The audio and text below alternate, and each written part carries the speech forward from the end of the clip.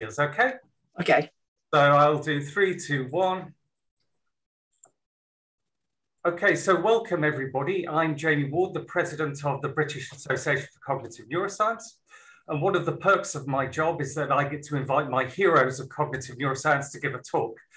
So today I'm really pleased to invite Alfonso Caramazza, who's a professor at Harvard University and also CHIMEC in Trento University.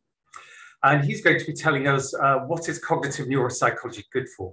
So Alfonso kind of paved the way in terms of laying out some of the methodological or conceptual foundations of neuropsychology, but he's also done fantastic research looking at aphasia, semantic memory, and also pulling down some of these trendy ideas such as embodied cognition, taking us a critical look at these particular ideas.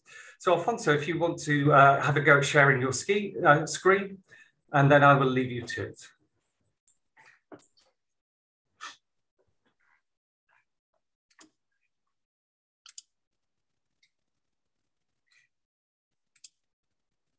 How's that? That's perfect. Okay, look forward to your talk. Okay, thank you. Thank you, Jamie, for organizing this event. I'm both honored and a bit apprehensive about some things I'm going to be saying.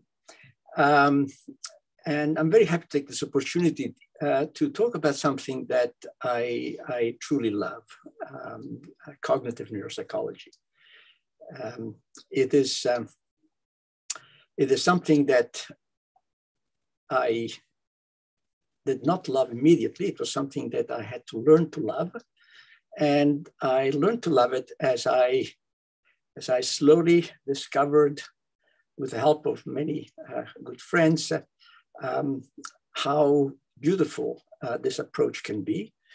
And I will try and, in this presentation, just near the end, just give a hint of some beautiful results, simple results that have, to my mind, profound implications for the ways in which in the example I will use, in the case of language, might be organized.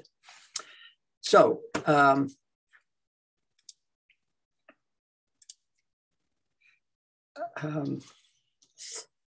there's an uncontested fact, I think everyone agrees on, and that is that neuropsychological findings have made many fundamental contributions to our understanding of the functional organization of the brain. In fact, one could say that almost every single thing we know about the human brain has come from neuropsychological investigations. To be sure, there's exciting developments now in the era of neuroimaging, but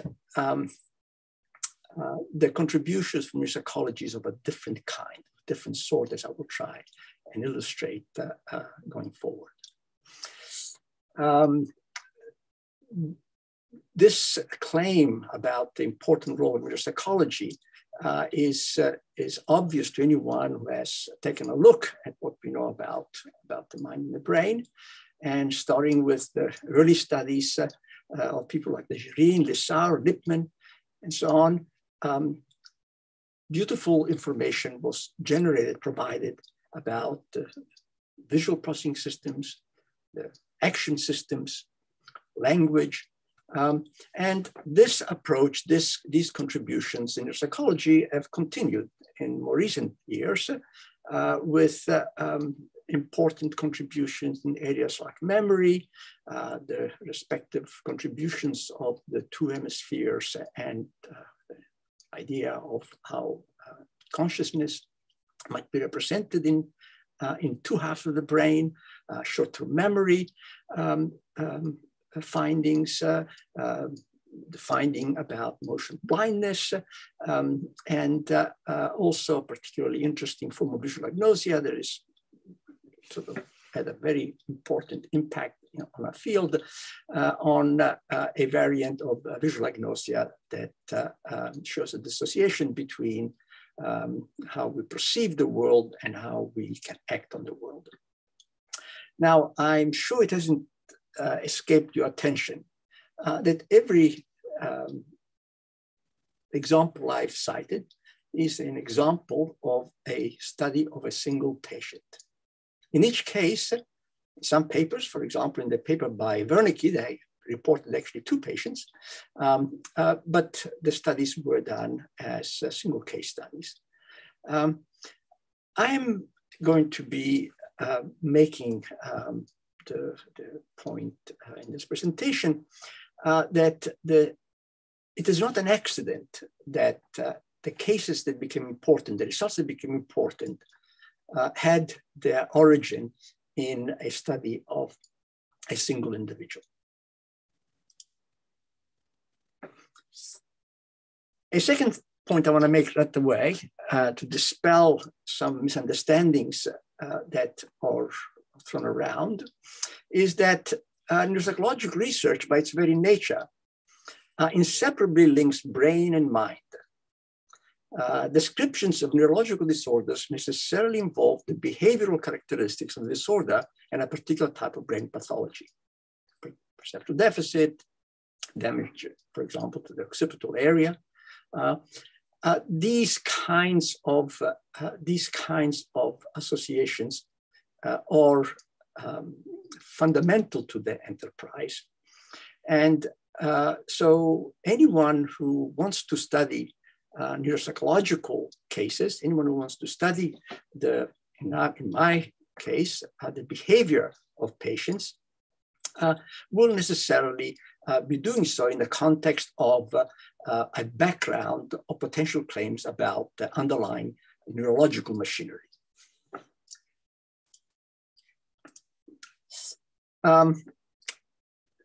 The second point I think I want to make before we really get going is that the depth of analysis of one or the other component of this duality may vary as a function of intellectual interest and of opportunity. Some people are more preoccupied with questions about, if you will, the soup, the underlying stuff that makes the mind the object of interest, while other people may be more interested in trying to give a characterization of what the mind is. And ultimately, if one were interested in understanding how the brain works, one would have to, at the description at the level of neural implementation, one would have to discuss the brain. But I will show you and argue in a moment that one need not do that. And the reason is one of opportunity. What I mean by opportunity is that we have to have access to relevant information and its value to be able to do any work with these patients. So what instruments are available to us to characterize one or the other side of the same coin? What can we learn about the nature of perceptual, motor, or cognitive systems and of the neural underpinnings of these systems? Because the studies that we do, studies with brain damaged subjects, where the lesion is placed there, the brain lesion is placed there by nature, we have no control over it. And so the opportunity that I'm referring to is how clean, how clear-cut, how precise, how definable is the brain damage in a patient. And if you have a patient with a very large lesion where many, many different mechanisms are involved, to try and make claims about the underlying neural representation can only be metaphorical, can only be at the level of it is in the brain somewhere, roughly in the left hemisphere, primarily in the left hemisphere, perhaps in the more frontal area, and so on and so on. But that's a question of opportunity. Opportunity in terms of what we can say about the brain, given the fact that the lesions are placed there in a way that is not under our control. So in this presentation, I will address a number of issues about the practice of cognitive neuropsychology. And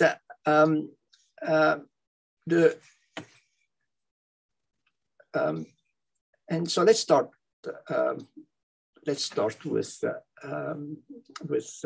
main claims I'll be making, and that is that within the broad domain, there's one approach that has come to be known as cognitive neuropsychology. So what is cognitive neuropsychology? What assumptions must we make to draw valid inferences about normal cognition from damaged cognitive systems?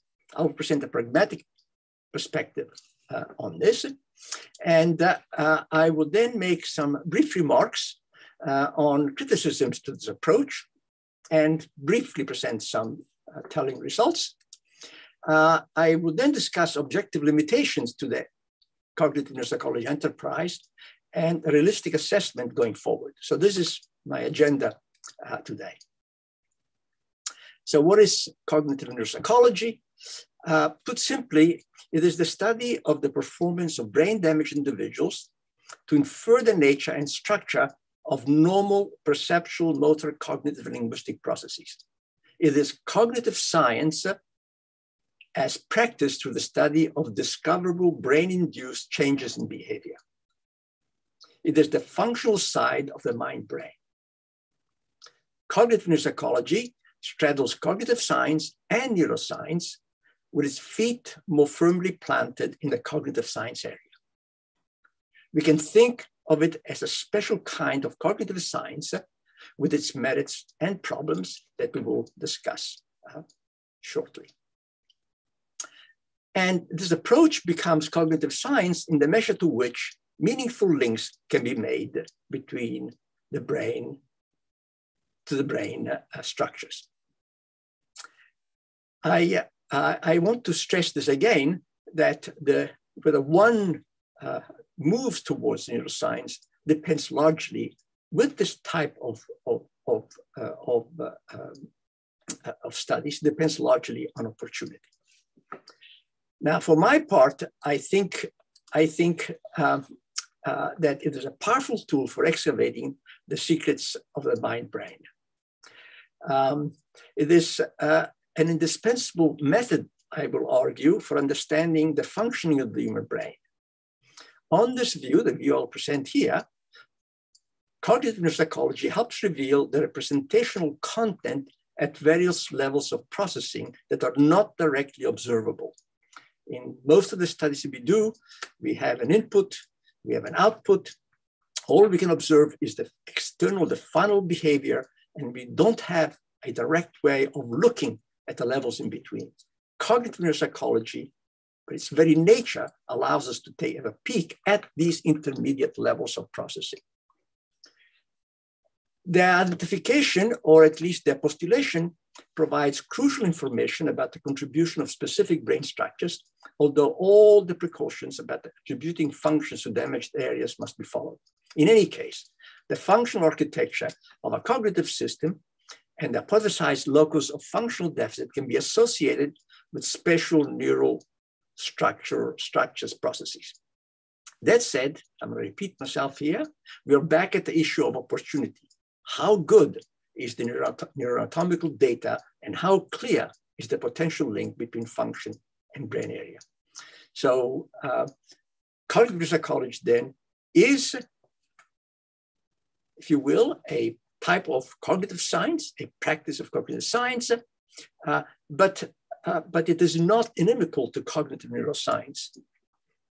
And those people who choose to emphasize the functional aspect are not doing so because the brain is not important. It's not because they're dualists, but because the opportunities are not particularly good. Now, it should not go left unsaid that not everyone shares this view. Everyone has heard about statements like, trying to learn about the structure of normal cognition by studying the performance of a brain-damaged subject is like trying to learn how a car works after taking after it with a sledgehammer. This has been variously attributed to Father Bevan Garrett. Certainly it was cited there, to Postman and others. Father Bevan Garrett went to argue remarkably little has been learned about the psychology of language processes in normal from 100 years in normal subjects, from 100 years of aphasia study. I hope to convince you that we can make significant progress in understanding significant aspects of the nature and structure of cognitive processes. But at the same time, I have to confess that I don't disagree strongly with Beva, Fodor, and Garrett. I think that indeed it is the case that a particular approach in neuropsychology has not been able to make significant inroads into the structure of cognitive mechanisms. That approach, the approach that is needed for that step, I argue, is the reliance on a particular methodology, as we will see in a moment. So a thumbnail sketch of the origin of cognitive neuropsychology. There are many, many good accounts of this in Tim Challis's book. His book in the 80s. He gives an excellent account of the origins of cognitive neuropsychology. I think that everyone agrees that the neuropsychology has become not just the activity of a few individuals without any connection to each other, but it has given rise to a journal, and it has organized an annual workshop since 1983, held in Bressanone, Brixen in Italy.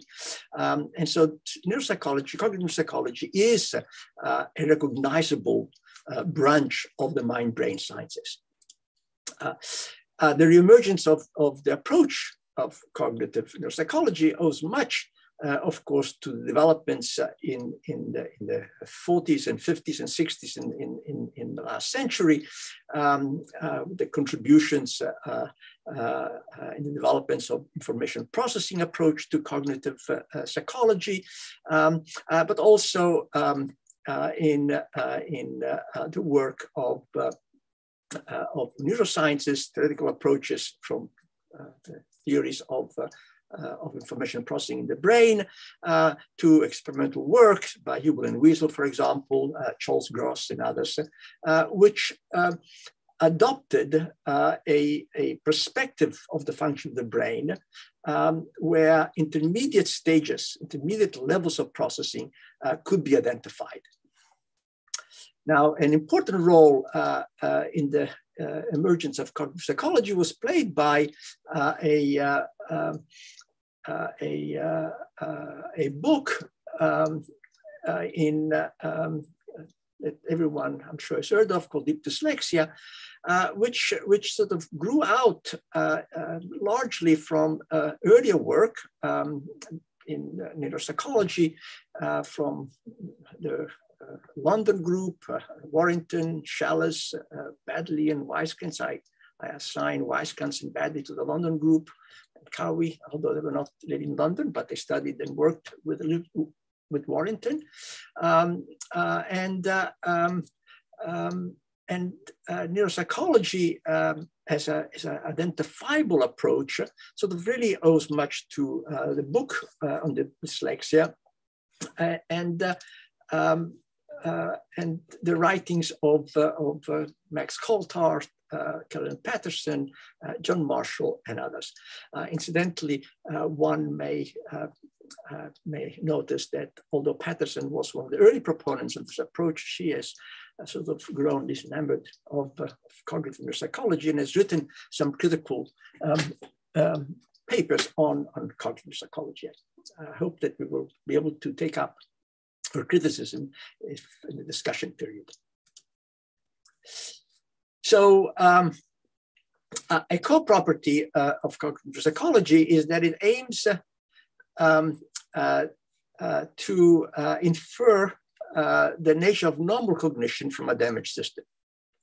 And this aspect of cognitive psychology makes this research paradigm perhaps unique among scientific enterprises, as I will try to illustrate. This will become clearer as we consider the assumptions that we must make in order to draw inferences from impaired performance to the nature of cognitive processes in the normal brain.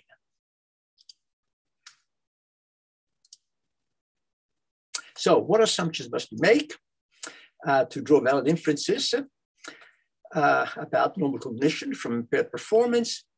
I'm going to briefly try to make clear what these assumptions are. And I apologize in advance for the formal seeming account of the assumptions that define this approach. But to help make explicit the properties of the problem we must address when doing cognitive neuropsychology. So in a typical experiment in cognitive science, we draw inferences about the nature of a theoretical model from experiments. We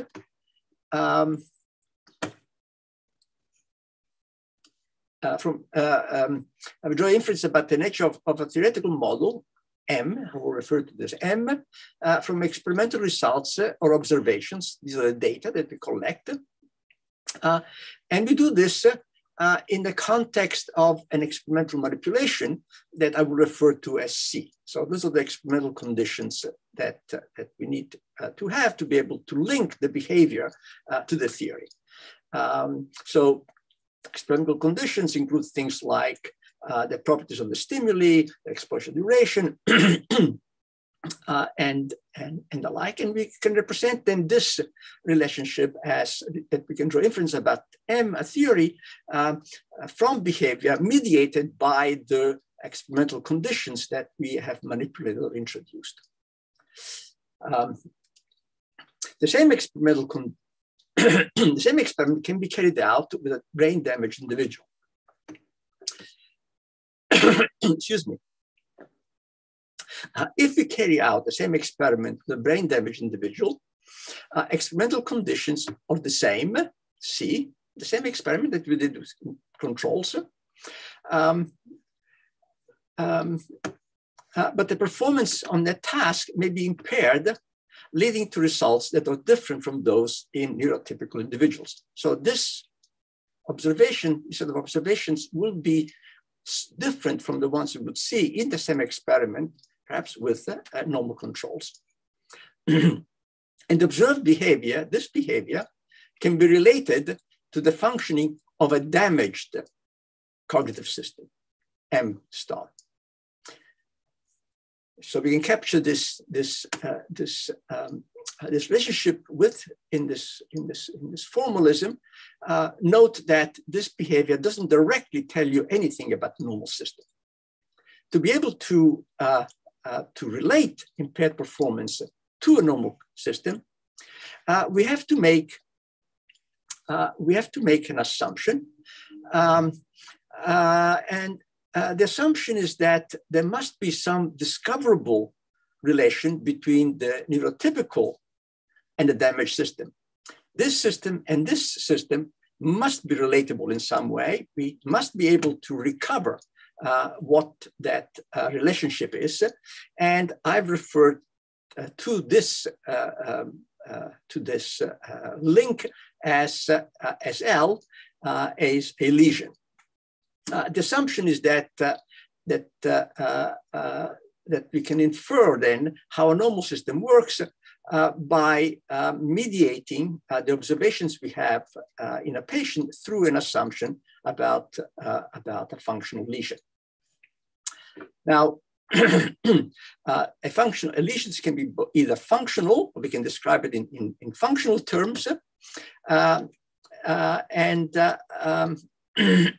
we can describe it in neural terms. We can say there's damage in the frontal lobe, say.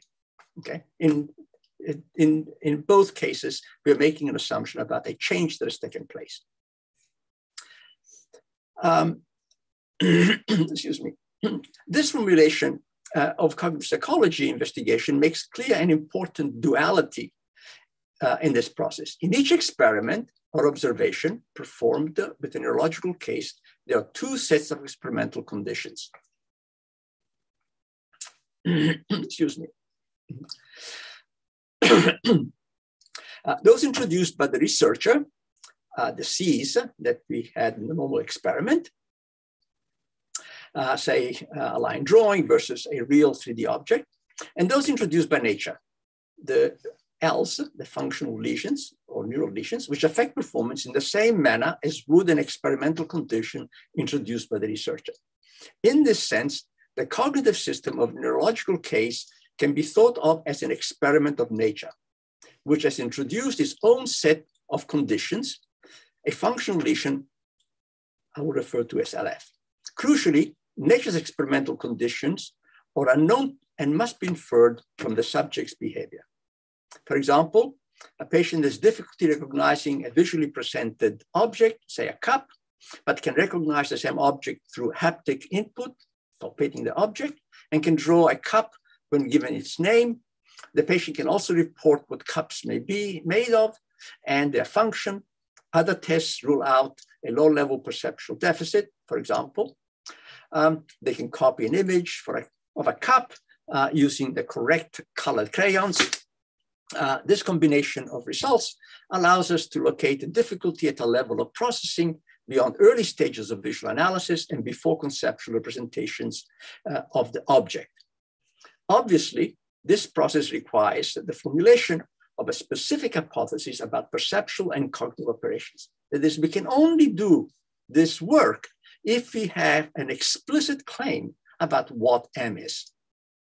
You cannot go around postulating possible levels of deficit in the abstract. They are postulated in a specific theory of the cognitive system. Excuse me. So to summarize, we can represent the relation between impaired performance and a normal cognitive system as a impaired performance as mediated by two sets of conditions, one that is under our control and one that is not under our control, but is introduced by nature. And this condition must be discovered in order to be able to relate this performance we observe to the cognitive system. Now, a functionism can only be inferred through appropriately detailed behavioral testing. It requires making explicit assumptions about the type of representations, computational modifications at a level or levels of processing in a model of a cognitive domain, as I've already said. I begin with the example of, say, visual object recognition. This step requires the validity of what I have referred to as the transparency assumption. What do I mean by transparency assumption? You must assume that effects of brain damage on the cognitive system are such that, at least some of the time, they result only in relatively local modifications of the system, leaving undamaged other parts. And the type of modification that results from damage does not lead to the creation of new processing structures. In other words, the functioning of the modified system must represent no more than the local modification of the processes available to the normal system. These assumptions do not imply that the relation between impaired performance and the normal cognitive system is simple or direct, but it does require that it be transparent under analysis, what I refer to as the transparency assumption. This is a slightly different way of thinking about the assumptions we make than what some people call subtraction assumption. I'll be able to discuss this later. A potential limitation of cognitive neuropsychology is if the behavior we observe is the result of the functioning of a de novo system. That is, the brain is a highly plastic object that develops new ways of computing that are not merely a reconfiguration of the old premorbid system. There's no logical refutation of this potential criticism of cognitive neuropsychology. The only defense we have is of pragmatic character. The paradigm receives its support from the practical successes it may have in constraining theories of normal cognition. In other words, through converging evidence for the conclusions reached through cognitive neuroscience, neuropsychology research. If the brain is indeed as plastic as some would have it, and the behavior we're looking at in brain damaged subjects is the product of these new processes, new kinds of computations, then cognitive neuropsychology cannot inform the function structure of the normal cognitive system. It may be useful and interesting to study plasticity, but it would not have the potential to reveal the structure of the normal cognitive system. So we have to make this assumption if you want to continue to study brain damaged subjects to infer normal cognition.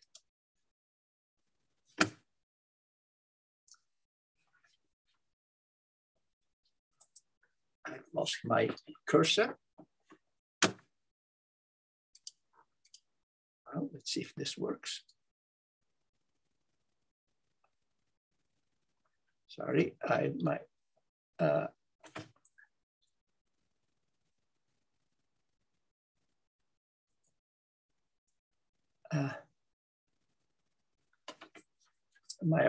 here it is.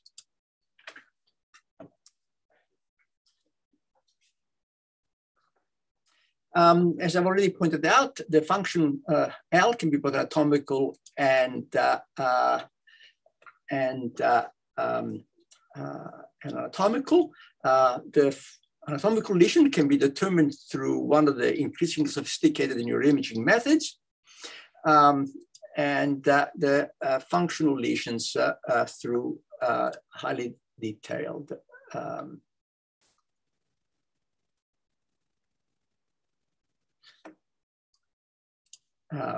and the functional lesion can only be discovered through, as I pointed out, highly detailed analysis of the patient's performance. Now, cognitive psychology is probably unlike any other science scientific paradigm.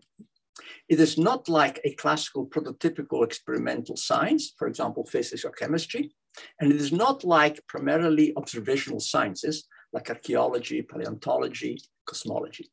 Instead, it has some properties, like each of the two types of disciplines. It has a mixture of experimental and observational characteristics that are unique to it. The combination of these characteristics has profound implications for its successful practice. So let's begin by considering first observational sciences. Everyone knows about archaeology, the study of human history and prehistory through the excavation of sites and the analysis of artifacts and other physical remains. Here I've given examples of two such findings. In the top slide, I have caves containing about 6,000 figures, which can be grouped into three main categories of animals, humans, figures, and abstract signs. Those paintings date to about 15 to 17,000 BCE. Quite old. These findings, these objects were given to archaeologists by nature history. Another example is, you've I'm sure heard of these footprints that were found, the oldest human footprints in the Americas of about 23,000 years ago, allowing archaeologists to make proposals about how human activities may have developed in those parts of the world and so on.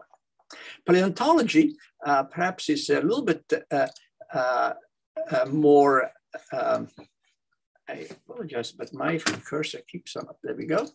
Paleontology, I'm sure some of you may have seen in the last month or so, this finding, the scientific study of life paleontology is a scientific study of life of the geologic past. It involves the analysis of plant and animal fossils. It is concerned with all aspects of the biology of ancient life forms, their shape and structure, evolutionary patterns, taxonomic relationships, and so on and so on. Recently in the news, you may have seen there was this amazing finding of an articulated in ovo embryo, which is extremely rare. The excitement was that the fossil of the embryo found it in a position that is not typical of the particular species of which the egg is, but it seems to be more similar to what one finds in birds. And so a whole new theory is being developed about relationship between birds or avian species and non-avian species. Now, why am I giving you these examples? Just to make a simple point. The point is that these disciplines were given these kinds of objects. They did not make them up themselves. They did not do any experiments. They simply were given these objects. So a key feature of these disciplines is that the scientific facts are the result of analysis of findings. The researchers are given physical remains and fossils. All they can do is measure characteristics of those objects. These measurements can be exquisitely fine-grained and theoretically beautiful, but they can only be carried out over the objects provided by nature and history. Another key feature is that the findings can be unique, as for example, the case of the I can't even pronounce this word, elongatulithid egg fossil that I just saw. There's only one such specimen that has been found. We may not find another similar fossil for years. Yet, these disciplines proceed in the enterprise with these single observations that are given to them.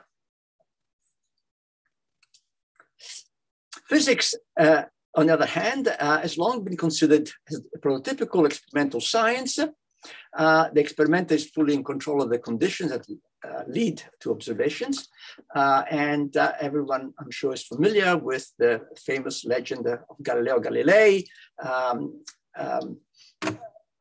who was reputed to have dropped a ball or different types of balls from different masses from the mast of a galleon or the Leaning Tower of Pisa to test whether mass affects acceleration due to gravity.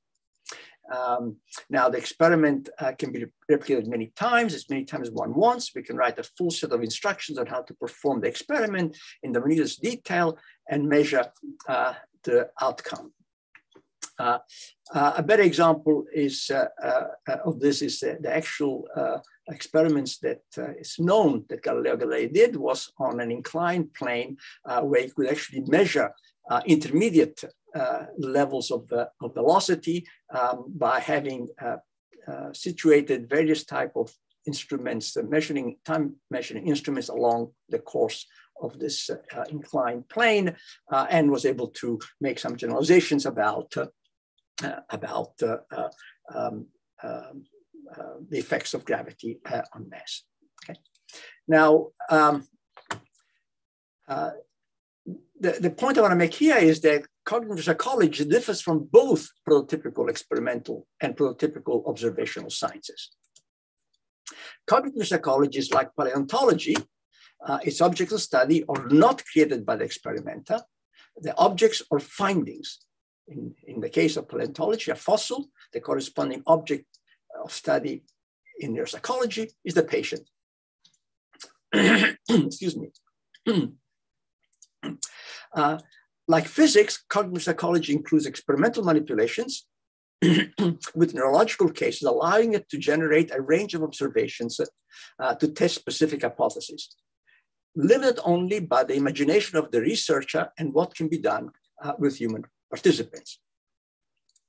Like particle physics, for example, high-energy physics, it attempts to reveal internal structure of particles through investigation of exploded components in a particle accelerator. It is also like physics in that it can perform experiments to measure effects of particular manipulations, as in the example of gravity we discussed before. But it is unlike the two prototypical scientific paradigms. A methodological consequence of the assumption that we are required to make to draw valid inference about normal cognition from damaged cognitive system is that only the single patient methodology is appropriate for this purpose. That is the claim I'm going to make. It is important to note that although one would have thought that there's no need for this emphasis, that what is compelled is the methodology and not the number of cases one chooses to report. Assuming access to a large number larger than one.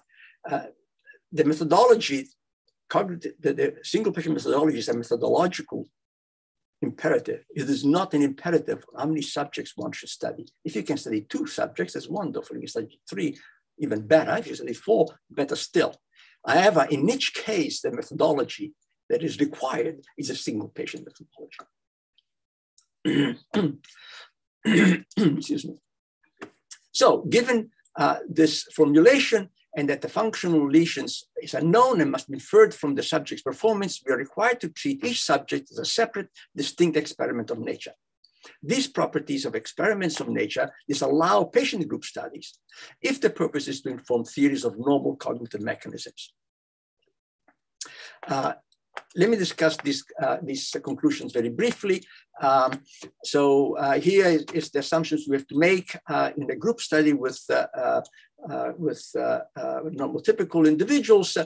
We make an assumption that we have subjects S1 to Sn. For each of these subjects, we assume that they have a human mind and not a different kind of mind, and therefore it's M. And we put them in experimental conditions that are identical. We make observations of individuals, and then we have the practice of averaging these outcomes because on the assumption that M's are equivalent, C's are equivalent, and so we can treat these as being the product of equivalent conditions. In the case of neuropsychology, we have patients P1 through Pn. We assume that M's are normal, they have a human mind in each case. The experimental conditions are the same. We have subjected them to the same kinds of experiments, but the functional lesions, L1, cannot be assumed to be the same. They must be inferred from the behavior of the subject. And this requirement that we use the data to infer the functional lesion requires that we establish that L's are equivalent. And only once L's are equivalent, we can average the performance. Now, that cannot be the case, right? Because what we're doing is we're using the behavior that we're observing both to infer a functional lesion and to test a theory of the mind. And so the problem with trying to use a mechanism or procedure to infer functional lesions to identify a subset of patients who all have the same functional lesion runs into difficulties. Is there a way around this problem? One way in which people have proposed is syndrome-based research as a way to specify the functional lesion in a patient. This approach delegates responsibility for establishing relevant equivalence to a specific set of performance features, some subset of performance O1 through ON, that signal a type of cognitive disorder, for example, deep dyslexia, hemispatial neglect, broken aphasia, what have you.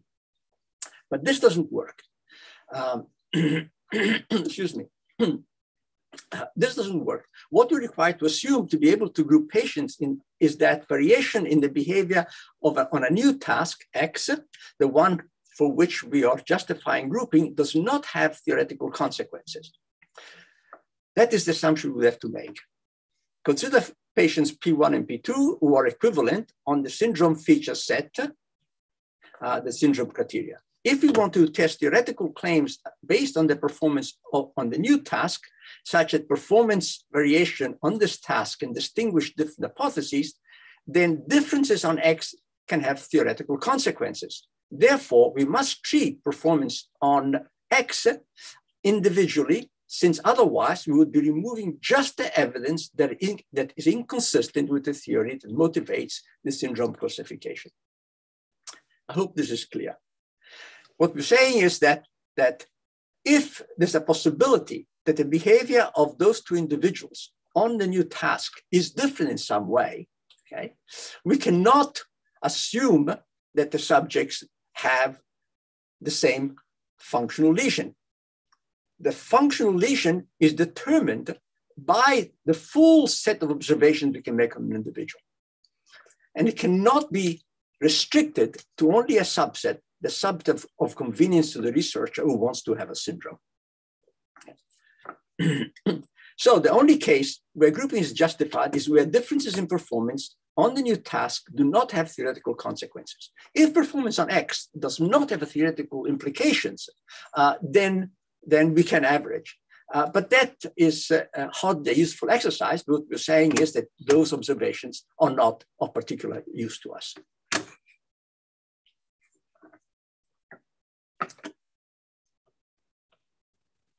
Otherwise, grouping of task X would be doing so for different functional lesions. I will consider an example shortly. Excuse me.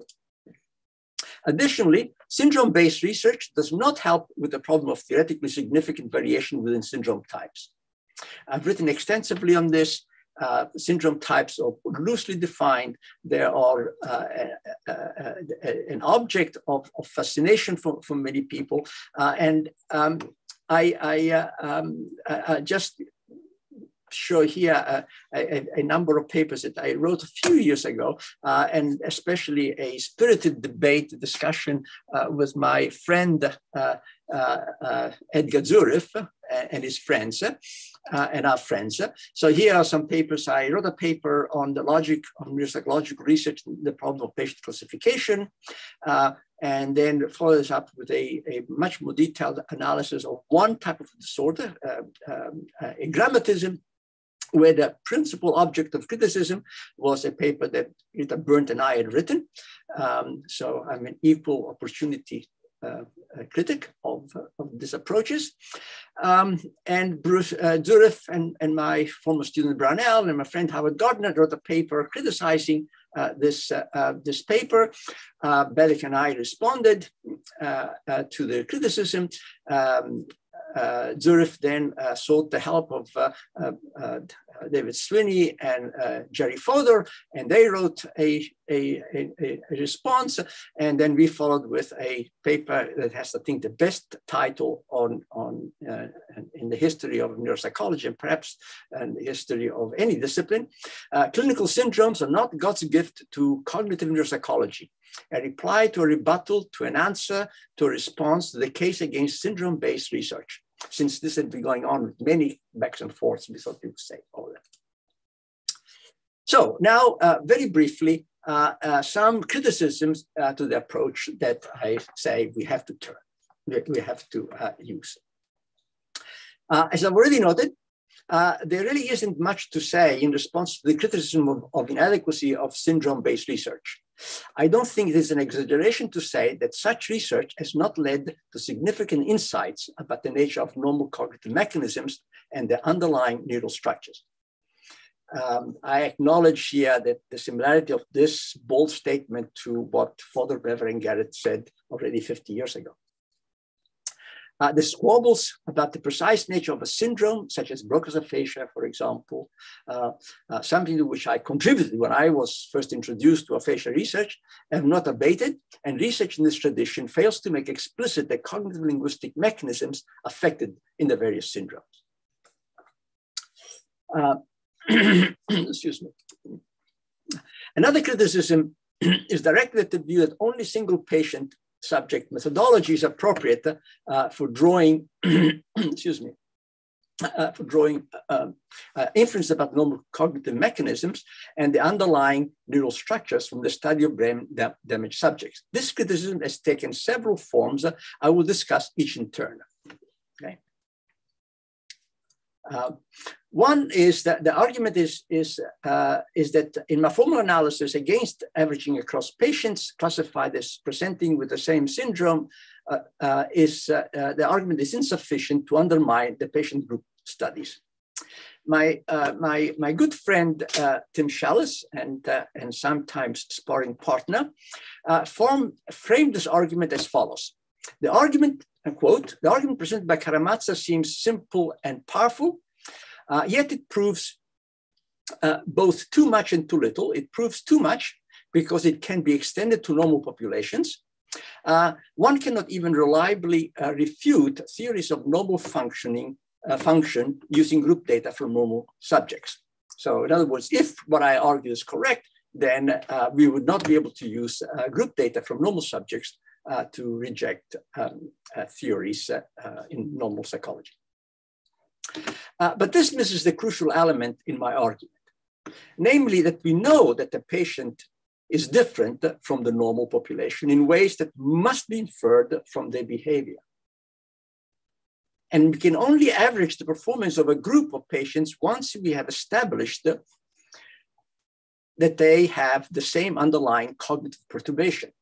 Already, centuries ago, Laplace and Lagrange, in the discussions of the development of the mean, made it very clear that the mean is only as good as our ability to be sure that the objects of measurement are elements of the same kind.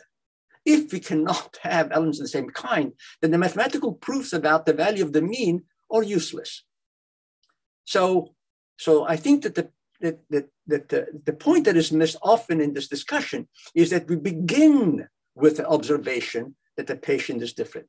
And we must infer what that difference is. And we have to qualify it in some way so that we can then relate the performance that we observe in an individual to the normal cognitive system. As to proving too little, Schellis's claim is that my argument, quote, does not show that they do not in fact occur for all types of neuropsychological group data. That is true. However, this is a weak argument. What it says is that it is possible that by some miracle, averaging might not lead to a fallacious outcome in some possible world. I admit to this, but it doesn't save patient group averaging.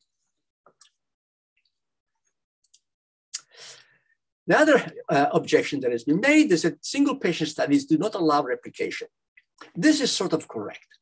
A better formulation would have been that it makes replication hard, even highly difficult to achieve.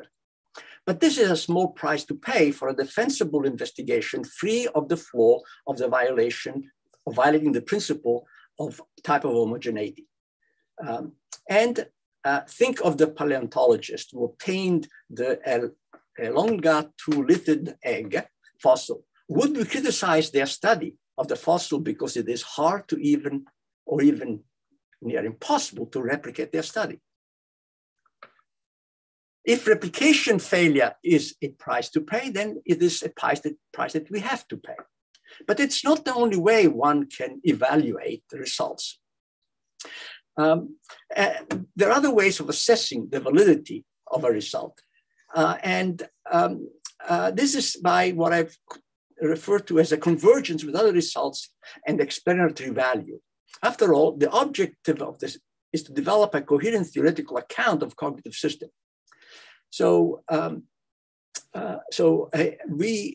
confidence in the value of some results, the validity of some results depends in large measure on whether or not that result leads to new insights about the system of interest, and we find that it allows and helps us explain things that were not explained otherwise.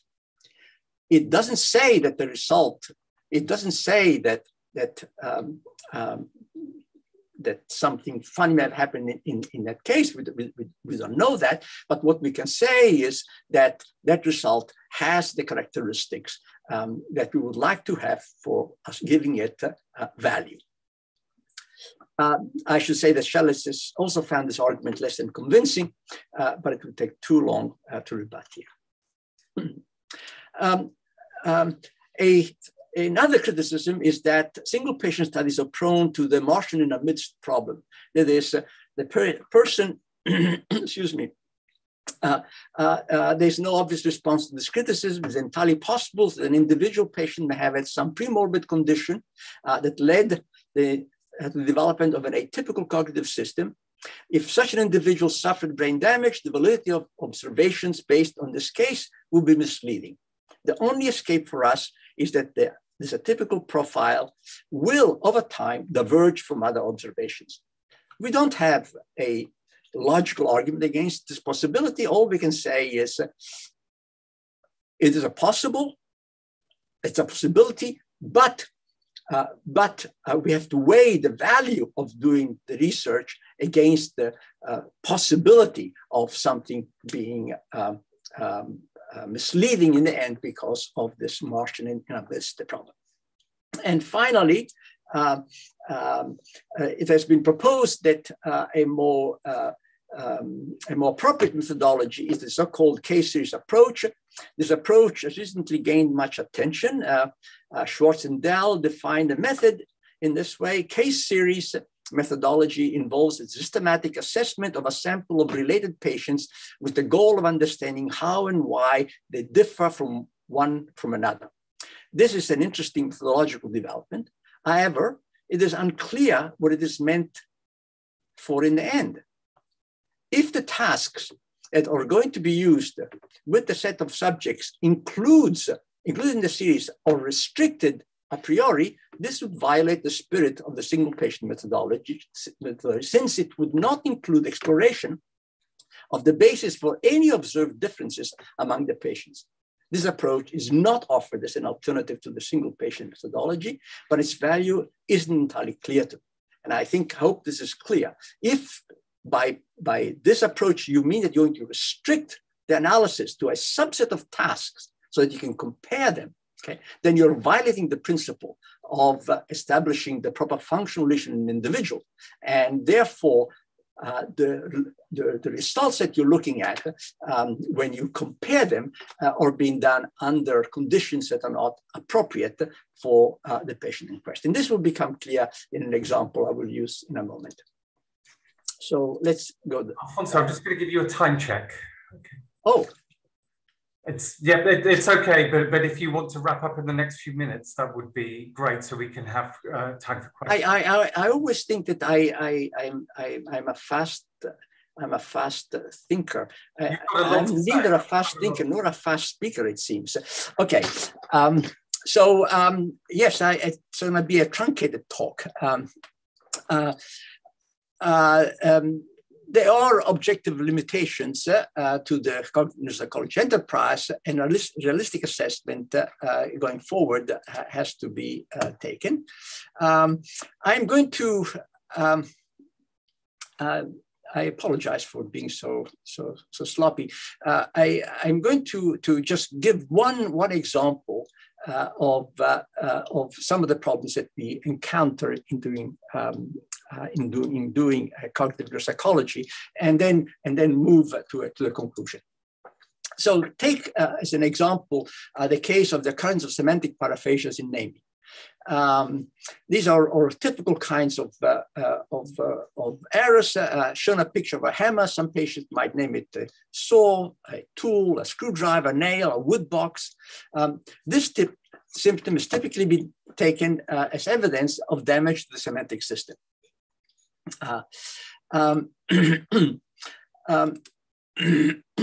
However, there are multiple loci of deficit that could give rise to this kind of such errors.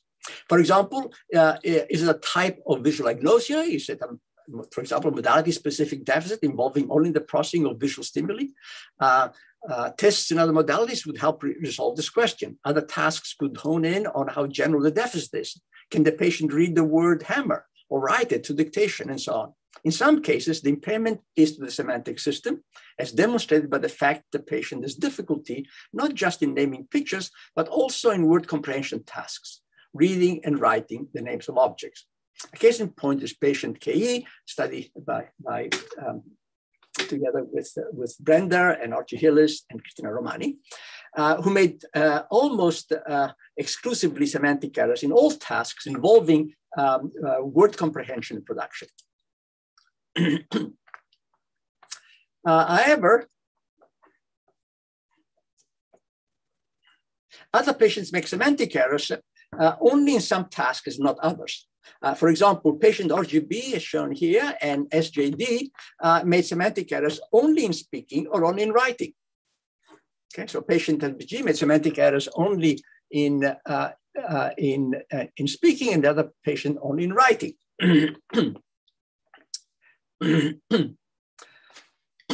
And the lexical processing deficit can be even more fine-grained, as in the case of patients HW and SJD who made semantic errors only in speaking or writing. So they make semantic errors in speaking and writing, respectively, for the verb form of homonyms like to play and the play. These cases show that the interpretation of an error depends on the overall pattern of performance in the patient. In other words, a functional lesion in the system must be identified in order to interpret performance in various tasks. So a semantic error is not a semantic error, it's not a semantic error. A semantic error is a kind of error in a particular, the results of a particular level of processing, and your job is not to simply call an error a semantic error, but to show that what its provenance is. What are the facts that lead to the error having the form that it does? Okay, so so this constellation of results severely restricts possible architectures of the organization of the lexical system.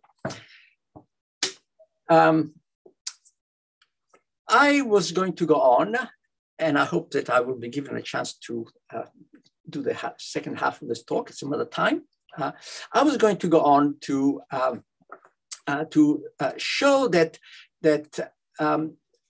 by doing these kinds of analyses, we can actually test claims about the organization of the lexical system.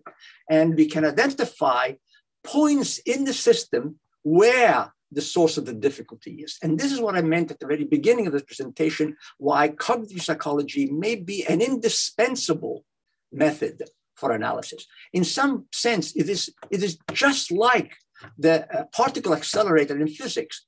The physicist does not have any obvious way of looking at the internal structure of a particle. It can do so only by taking it apart. And we can think of neuropsychology as, by analogy, having this same function. We can localize what the internal pieces are in the structure of this system. This, unfortunately, has not played out as well as one would like it to play out in the field, in part because it's very hard to do these kinds of experiments, and in part perhaps because there is some kind of mistrust of the study of drawing inferences from impaired performance. So let me then just go to the conclusion let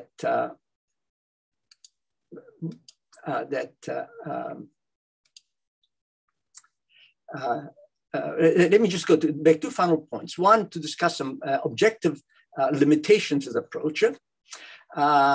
So one limitation seems to be the reluctance of a large segment of cognitive scientists to accept the evidence from the performance of brain damaged individuals to constrain theories of normal cognitive processing. This reticence is difficult to explain, but it is a strong impediment to the growth of cognitive neuropsychology. One is tempted to think that perhaps the reticence manifests only when the results prove to be recalcitrant for a favored theoretical position. But I think such reticence is based, at least in part, on a general distrust that anything useful can be learned from studying a damaged system. A second limitation is due to the very nature of this enterprise. Cognitive neuropsychology is the study of experiments of nature, and as such, we cannot engage in research without nature's help, which is fickle. We don't control when the next clear experiment will become available. So like paleontology and archaeology say, we have to wait for the opportunity to study patients with particular deficits. This lack of control is a strong disincentive to dedicate one's effort to something with a large degree of uncertainty.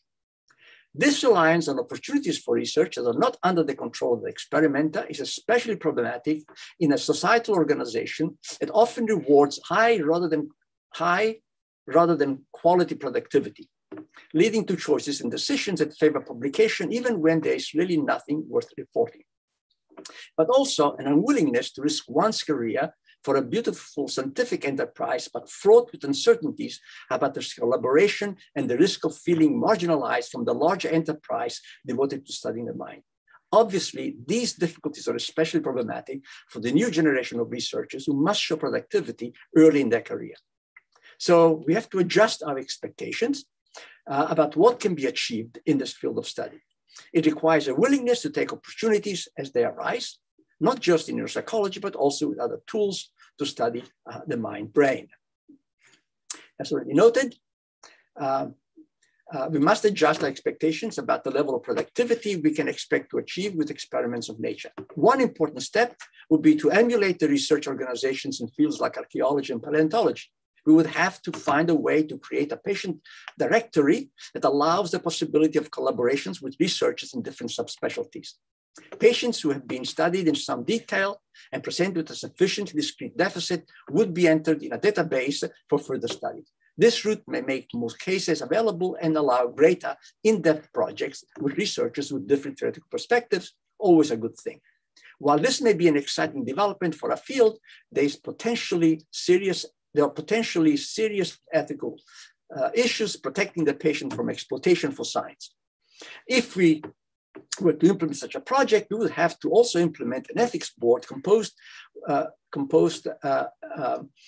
of citizens not directly involved in the research. Despite the many objective problems that I've listed, I remain optimistic about the future of cognitive neuropsychology. It is the scientific enterprise best placed to reveal the nature of biologically defensible levels of representation that are difficult to reveal otherwise. On a personal level, I've just recently benefited from identification of two individuals whose performance has exciting implications for a theory of visual object identification. And here's a link to one of them. So those of you who are interested, may take a look at this link, a beautiful case study by Gilles van der Score and my friend Helga Labourde. There are many people who have helped shape my understanding of the nature and value of the cognitive neuropsychology enterprise. I list here only those who helped me in my early years in the field and some recent collaborators. And you know all of these people: Brenda Rapp, Archie Hillis, Mike McCloskey, Gabriele Micheli, Christina Romani, Brad Mahon, Gilles van der Score, Tim Schalles, yes. Max Coulthard, Sida Hakbeek, Jan Chaubi. I think that everyone knows that the best way to learn is to have someone who criticizes you. And that's why Tim has been such a great mentor, because he never agrees with hardly anything I say. And therefore, he offers a good sounding ground for exploring and testing ideas. Thank you to Jamie Ward and the British Association of Cognitive Neuroscience for this opportunity, and my sincere apologies for being overlong, as I always am. Thank you. Thank you so much, Alfonso. A lot of food for thought there. I really like the analogy between kind of discovery science, kind of finding the case study that's like the Archaeopteryx or something like this, and the challenges of doing that and how you can collaborate and so on. If you don't mind stopping sharing your screen, there are Brenda Rapp or Tim Schalles who might like to unmute and ask a question. I'll leave it to one of you, and then you will be visible to the audience when you do that.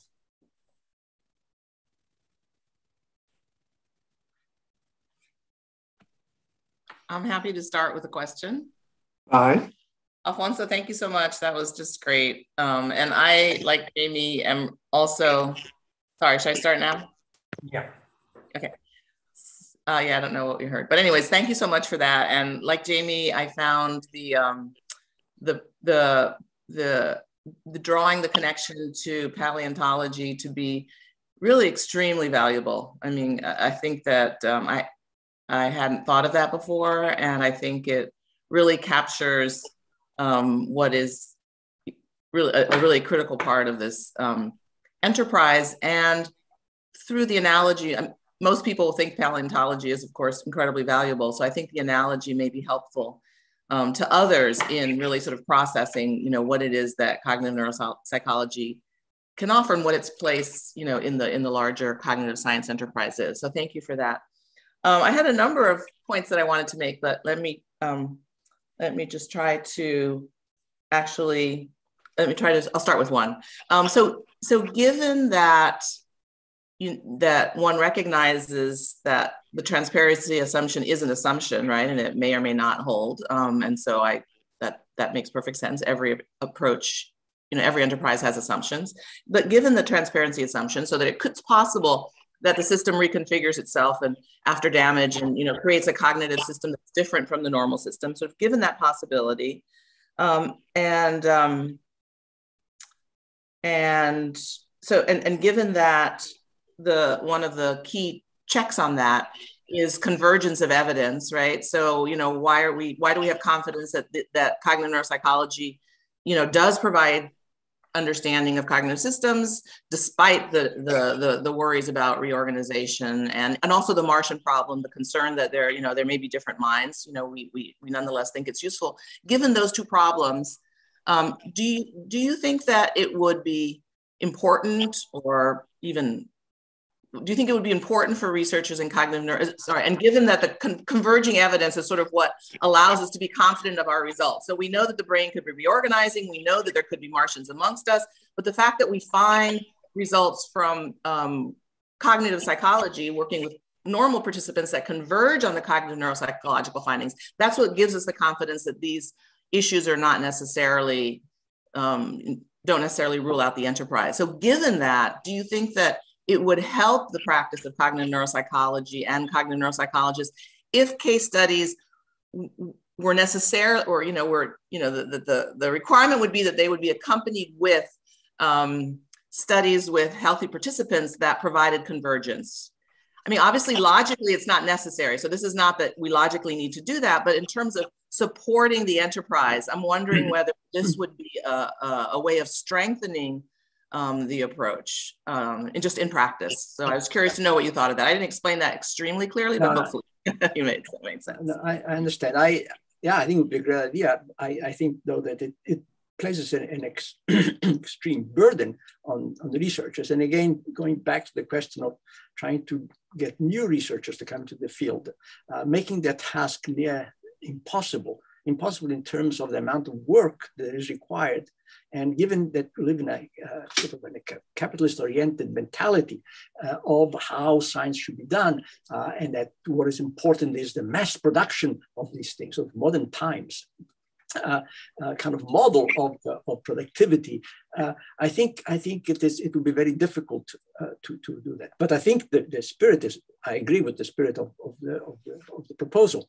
But the convergence can also be within neuropsychology. There's the ways in which other patients fit in these kinds of things. I didn't go, unfortunately, into detail about the model I was going to present about lexical production, just as an example. But there's lots of converging evidence within neuropsychology of how those things come together. You're fully aware, you're an author in many of the papers you wrote on the dissociations in those patients were found. And those kind of dissociations sort of were predictable, if you will, from a particular conception of how the lexical system might be organized. So the results look bizarre. Why would a patient make semantic errors of this sort, and only for these things? There's a reason for it, a good reason. Okay, and then of course I agree with you. You test this, and some of us have done that. I spent 10 years doing normal psychology experiments, psycholinguistic experiments, following up on that on those ideas. So yes, but I don't want to place the burden on the individual any more than we put the burden on the people who do normal psychology and use this bizarre measure called reaction time. I mean, what does it reveal about anything? If you think about the number of assumptions you have to make to be able to say that the button press relates to a particular level in the system, it is bizarre. No one has actually done that and shown that, in fact, it is true that it does that. It is an assumption we make, and we'll live with that. So I think that there's this invidious argument that's made about what is good stuff or simple stuff, direct stuff, and what is problematic. We all live with the assumptions, and we die by them too. The assumptions is what drives the enterprise, and once you make them explicit and live with them, every discipline has got all kinds of bizarre assumptions that have to be made. Let me give a final example. Unfortunately, I've been reading into this book, interesting book I encourage everyone to read, called Lost in Math, about particle physics and these new supersymmetry theories that are proposed, and that the only way in which they can test it is to have levels of energy that are so high that are practically impossible to achieve. Okay, so here are the queen science, physics, and they're not able to even generate the kinds of experimental observations that they need to test their theories. And so they've resorted to making judgments about the beauty of the math in trying to choose between accounts, which is a perfectly fine approach to take. I have no objection. But what I'm saying is that the difficulties in trying to link experimental evidence to theoretical claims is not something that afflicts only cognitive neuropsychology. It afflicts all fields. And we have to be bolder in being critical of the criticisms, in showing that, in fact, the criticisms are misguided. Tim, do you want to come in at this point? Well, I had two sorts of feelings about Alfonso's presentation. Half of it, part about why single case studies are useful, I agreed with entirely. And I thought that fitted, but I thought that another aspect of it, which is all these different methods in neuropsychology, which he monster bars, says we shall not use to make theoretical claims, fits very badly with his final conclusions about all the social pressures making cognitive neuropsychology less attractive to people than it was, say, 30 years ago. Because he's now chipping away inside cognitive neuropsychology at things he shouldn't do. And for instance, the objection to group studies. Let's take a combination of group studies and syndrome. There's Bradley and Warrington's paper in 1970 showing that amnesic patients have normal recency effects in pre-recall. Now, that's got syndrome, amnesia. It's got group study because you average over the 6 patients. I would argue that given that you assume that an amnesic patient is a patient with a deficit in episodic memory, what this is showing is that episodic memory does not include the recency effect, which is in another memory system. Is Alfonso going to monster about that? It would take, for instance, another way of amalgamating in terms of lesion location. Brenda Milner in 63 or 64 showed that lesions of the dorsolateral prefrontal cortex in a group study lead to very poor performance on set shifting tasks with constant card sorting. Is that to be monstervad and rejected? I feel that Alfonso's justification of the single case study doesn't need to associate with it an attack on all sorts of other methods within neuropsychology, which can provide useful information as well. Thank you, Tim. I think you have not sort of you have not taken the claim that I'm making. Let me try and make it again. Okay. I've said repeatedly over the years that if you want to do a group study, you can do a group study. You can do 10 group studies. You can do 1,000 group studies. The question is, what assumptions do you make about the study that you did, and what can you conclude from it? Let's take the obviously the Milner study. Let's take Warrington first. Okay, so you say there were 6 subjects, and they got this interesting result and so on. Okay, now suppose that you took the 6 subjects and you analyzed them individually, and perhaps you did several additional experiments with the subjects, and you were to find that, in fact, the average value that you get when you look at the 6 subjects includes 2 subjects who have a profile that is very different from the other 4 on the question of interest. The question is, what do you do? the way you're talking about it is say, my only responsibility is to do the averaging and show that there's a significant effect. And I'm saying that that is misguided. I'm saying that that is only possible, is only meaningful if in fact I can show that I don't have disconfirming evidence in my sample. If I only make measurements that are too weak to have a detailed analysis, then the study will have to have an asterisk mark. It will have to remain as a study for which there is no way of establishing whether it is a good study or a bad study. So the point is always what kind of inferences, what kind of assumptions do I make, and what kind of things I'm trying to understand. Now, so I laid out the assumptions. Sorry? I laid out the assumptions. The assumptions are first that amnesia is a syndrome characterized by a theoretical position of a loss of episodic memory. Right, but you're saying amnesia is a special case because... I'm not saying a special case. I'm giving an example of a single... Right. Now, is it true that amnesia is a homogeneous syndrome? Is it true that amnesia is whatever the thing we call amnesia is occurring in the same way in all those individuals? Okay. And you haven't shown that, Tim. You haven't shown that. You simply have asserted that because you get a result that you like with 6 subjects, that therefore it's fine. No, it is not fine. You would have to actually look at those 6 subjects in enough detail to show that it's not fine. If I had an alternative hypothesis, I don't know the literature, unfortunately, so I cannot speak intelligently about it. But if it was in something I knew something about, what I would want to know is variation in performance on the task such that it could actually test alternative accounts? If it doesn't make any difference, as I pointed out earlier, then yeah, average. It doesn't disconfirm any theory. Okay.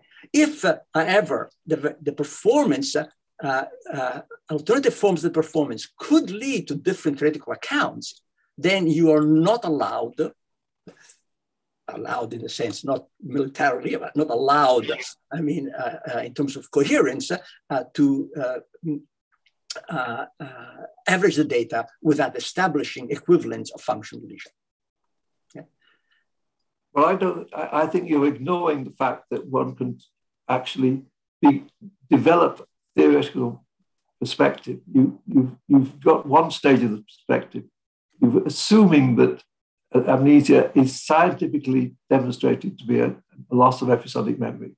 If you make that theoretical assumption, then you can go one step farther and say, given that patients are manifesting this, then you can restrict what episodic memory covers somewhat by excluding short-term memory. Take the other example I gave, Bender Milner. But can we finish this first? Can we finish this just to make a point?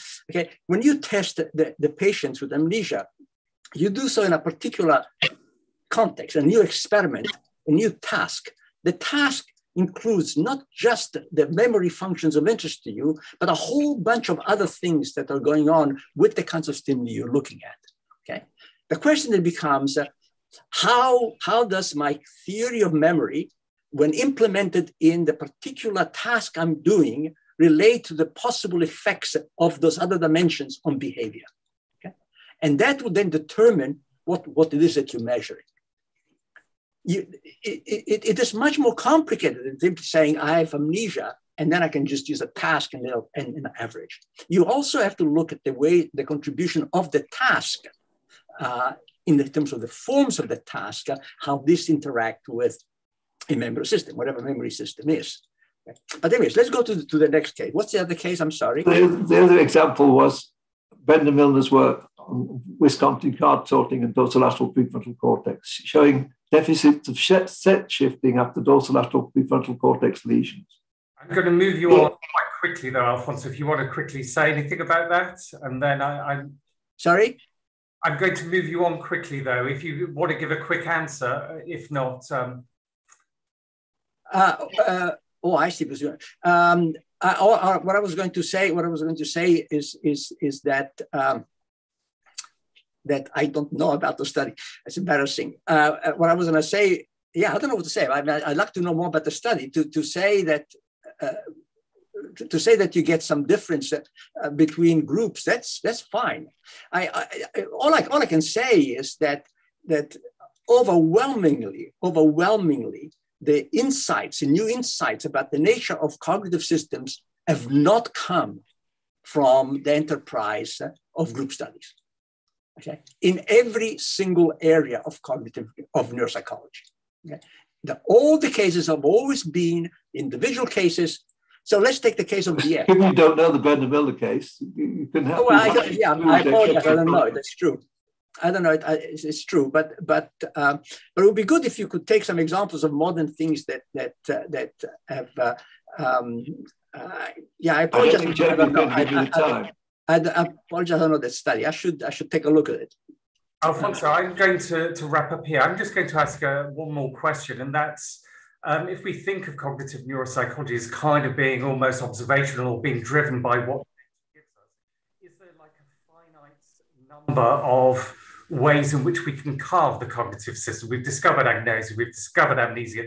Yes, we might be able to kind of look at variations of that, but is that enough, I suppose, to move this forward for the next generation, in that they're just fine-tuning little differences amongst agnosia rather than the big discoveries that were made 30 years ago, for example? Right. What is that? No, I think I hope I didn't confuse everybody. Cognitive psychology is a hybrid. It is a unique approach in scientific practice. It's a hybrid approach. It has both characteristics of the observational science in that it is limited in what the experiments it will be given. And it is like physics in that it can design experiments. So in fact, because of that, neuropsychology has tremendous potential, because any case you study where the functional lesion is sufficiently transparent to allow us to make inference about a particular level of system, there are 1,000 experiments one can do. Okay, so we are not limited like paleontology, where we can take some measurements of given the instruments we have. In cognitive psychology, we are like physics in terms of these experiments. So it is a most tremendous. All I gave people a reference to a paper that's just come out in Cognitive Neuropsychology by Van Score, with about 100 tasks were used for that paper to try and identify as precisely as possible the nature of the problem. And there are many other experiments that can be done with this case. So and other cases like this one. I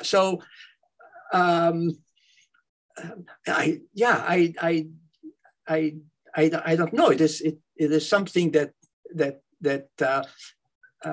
I'm excited about doing. I don't know if I've convinced anybody that it's the only discipline, the only approach that allows us to look inside in a way that we can control. Give me another approach that we can use in neuropsychology where we can do that in psychology or in neuroscience. Neuroscientists can do that. They can go inside and look. Okay, we can't. Okay, the only way we can do it is by looking at this behavior. Alfonso, thank you so much for your talk. Thank you. Are Brenda and Tim going to disappear? So what I've done now is that I've ended